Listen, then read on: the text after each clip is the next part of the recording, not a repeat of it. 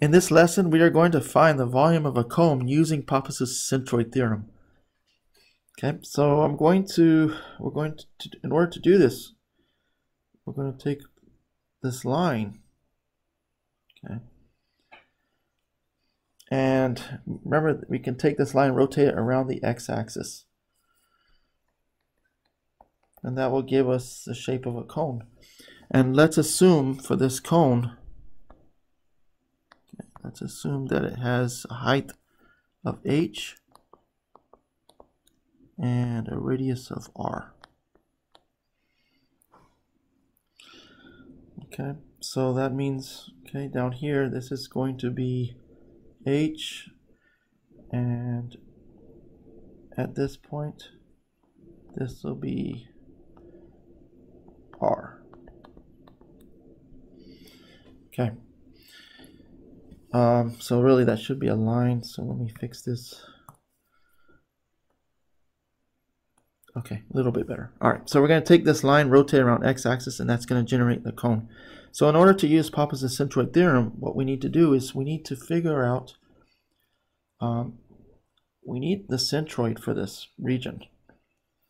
So let me just put a little x here. So we need to figure out where the centroid is, and then once we know that, then we can use the distance from the centroid to the axis of revolution, because that's the radius of this volume that we're generating. Okay, so recall that the that y bar is equal to the moment about x divided by the total mass. So we just need to use this one. Since we just need to know the y coordinate, we need to know this distance here. So that corresponds to y bar.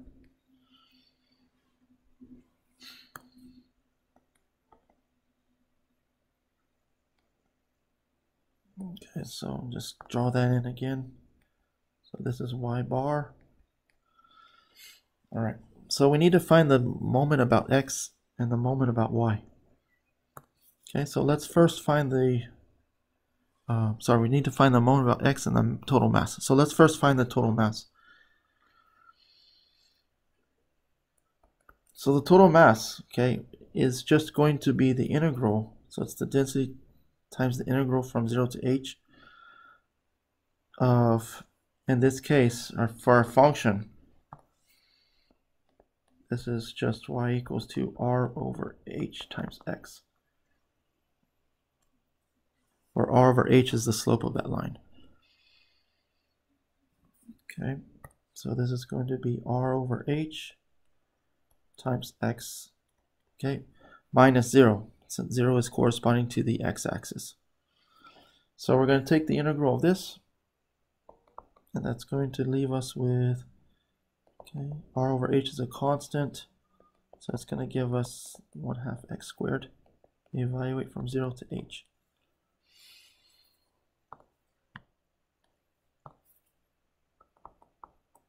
Okay, so we get, plugging in h, we get this.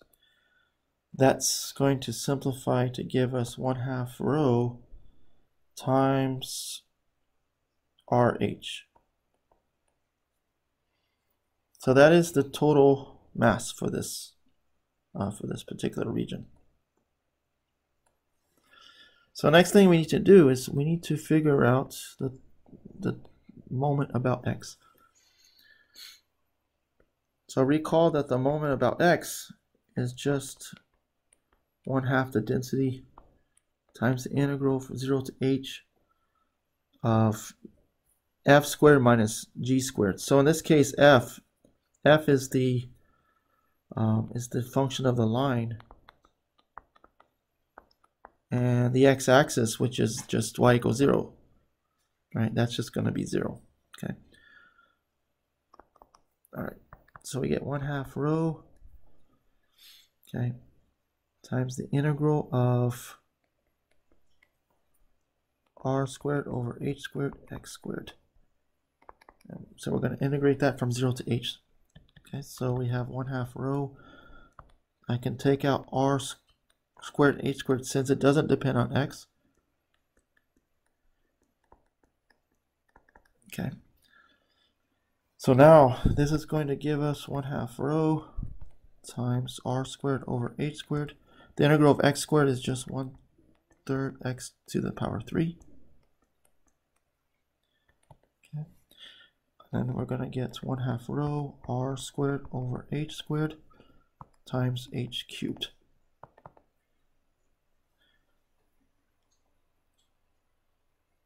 Divided by 3.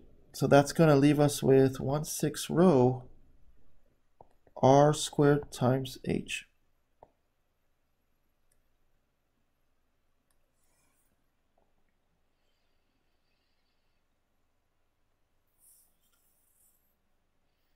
Okay, so 1/6 rho times r squared times h. Okay, so that's the moment about x.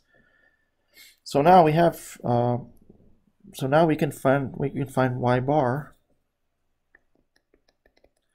So y bar will be, I'm going to take 1/6 rho times r squared h divided by the total mass. Just 1/2 rho times r times h.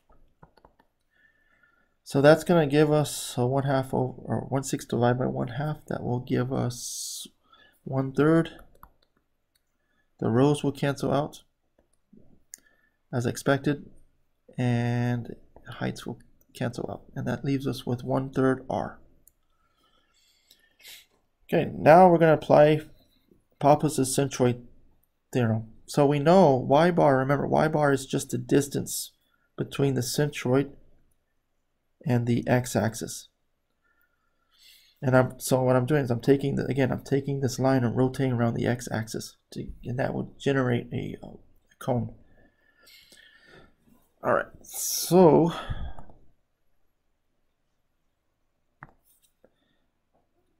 Pappus' centroid theorem says that to get the volume, you take 2 pi times the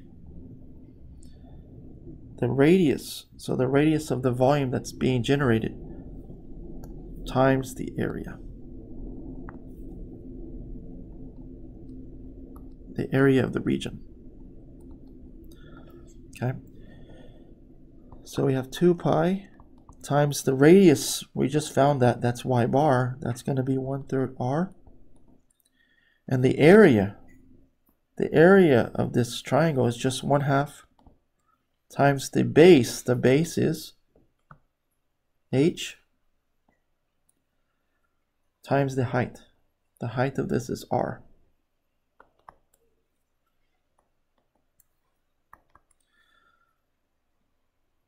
So simplifying this gives us 2 over 6, which is going to be 1/3 pi.